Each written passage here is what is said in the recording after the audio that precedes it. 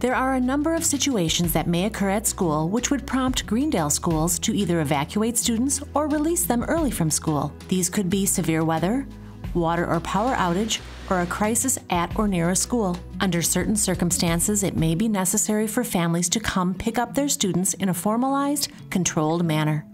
This is called reunification. One of Greendale Schools' top priorities is keeping students safe. So we can make that happen, we ask families to assist in 3 ways: stay home, stay informed, and be ready. During an emergency, the most important contribution you can make to your child's safety is to stay home. We know it is a natural instinct for any parent or guardian to want to go to your child's school, but by doing so, you may endanger yourself or your child.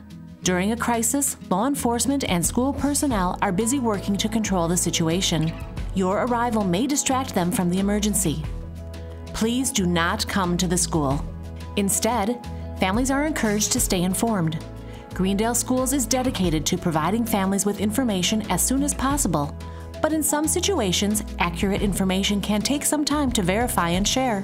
During an emergency, the district will work to notify family members using multiple communications tools, primarily the district website, school messenger emails, phone calls and text messages, our social media platforms, including Facebook and Twitter pages, and local media. Please be sure that your contact information, including phone number and email address, are up to date.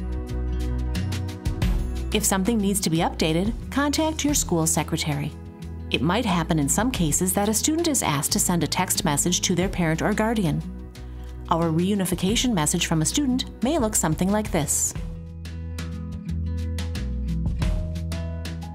Be ready. During a reunification event, you'll be told when and where to pick up your child and what you'll need to bring. In some situations, students may be moved to another location, such as the mall or another school.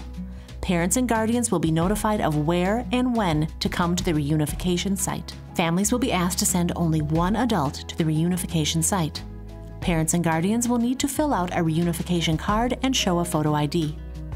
It is extremely important that we have an accountable exchange where a student is released only to the guardian or parent in his or her records. Please be patient.